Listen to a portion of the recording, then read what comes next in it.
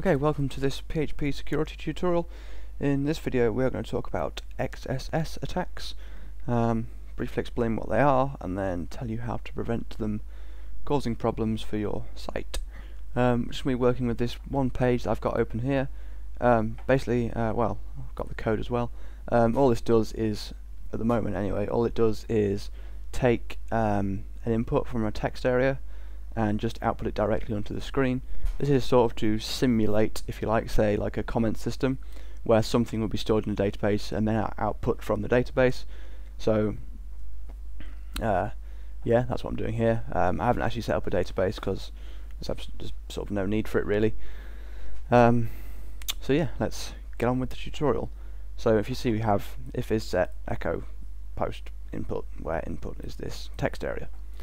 So if I go back to our browser, reload this page, if I type something in here like test and just hit go, we see we just get test on the screen. So what would normally happen is, instead of just like echoing this, you would take this and store this like variable or whatever into a database. Actually, let's just do data equals and then echo data. So instead of having echo data, you'd have MySQL query insert data into table type thing. Still working, I think. Good. Okay, so what an Xss attack is effectively someone injecting HTML code onto your page. Usually they would do it like they would do a script tag, add some JavaScript, but it can be anything really. So for example, if I type in this box HTML strong test strong, don't save it, and hit go,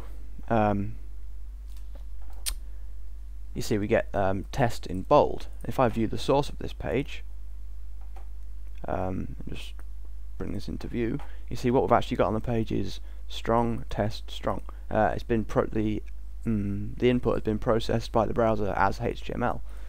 Which is something that we don't want, obviously, because people could do all kinds of malicious things. Like for example, if they did script tag, script type equals text slash JavaScript.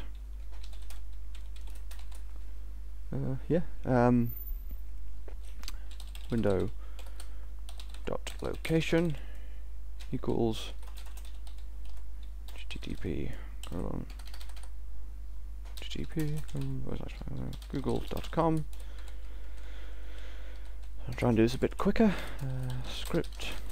If they do that, then you see we get redirected to Google. Basically, they could sort of steal our visitors, or they can also steal your cookie data. All kinds of bad things can happen if you let people just do random JavaScript on your site. Oh, when I say steal your cookie data, I mean that they can steal your cookie, basically, so that they can basically log in as you. If you have like an admin system or something, and they steal your cookie, they can send that cookie, and providing your session hasn't expired, they can take your session, take control of your session. So yeah, that's obviously something we don't want to happen. So how do we prevent this? There are two ways. Usually I just do the first one because you often use this for like a comment system where people might actually want to comment, posting sort of HTML snippets, examples, and that is the HTML entities function. And what that function does is convert any character, like well, let's say if you have the that in the input, it would convert the two brackets at the end of this to their HTML entities. So what you'd actually get is and GT, like so. And obviously, as the browser wouldn't process this as HTML because it isn't, but what you'd get displayed is sort of the literal you'd get that on the screen. Literally, it wouldn't be processed as a strong tag. So it's quite simple. You just use HTML entities like so. And if I now go back to our browser, reload this page, and if I do that same script thing we did, hit go, you see we just get the literal sort of text I entered displayed, which is obviously what you want. If I view the page source, you'll see what's actually happened. So you've converted the opening, closing tags, quotes, and there would be some other symbols if I'd used them, sort of characters, into these entities, which are just displayed like that. Just close that. So yeah, that after you've done that, you would be pretty much safe from XSS attacks. Sometimes you might want to use the strip tags function as well, but bear in mind that this function is it won't just strip HTML tags, it will strip anything that looks like a HTML tag. So that's pretty much anything between those angle brackets. So yeah, need to be aware of that. And also, it's not usually a desirable thing to do, because I mean, people might want to comment. Like, say if you had a blog and you posted an article about some kind of JavaScript or HTML thing, someone might want to comment, saying, oh, you can redirect someone, here's the code that does it. So obviously it's not sort of ideal just to remove all HTML, but I'll just show you how that works anyway. Basically, strip tags is a function, takes a single parameter, and it strips tags. If I refresh this, you see we just get the window.location bit. Again, it's not really ideal. I don't really like that method. Okay, yeah, I don't really like that. HTML entities seems like the way to go for me. There is also a function called HTML special chars, I think it's called that, which is like HTML entities, but it only converts characters that have meaning.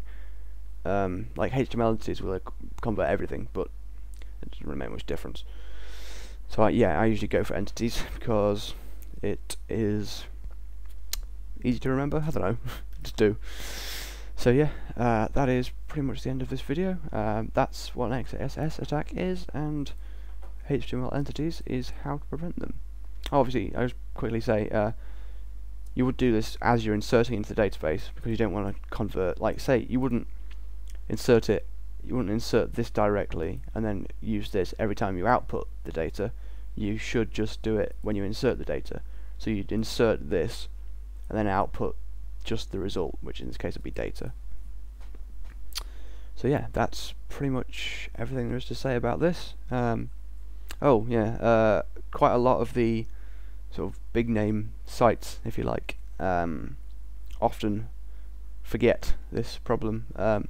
Maybe aware YouTube had one a bit ago that allowed for arbitrary JavaScript insertion. So yeah, it's quite important, don't forget it. Okay, so thanks for watching, and hopefully you'll be able to do some more secure blog code stuff. So yeah, cool.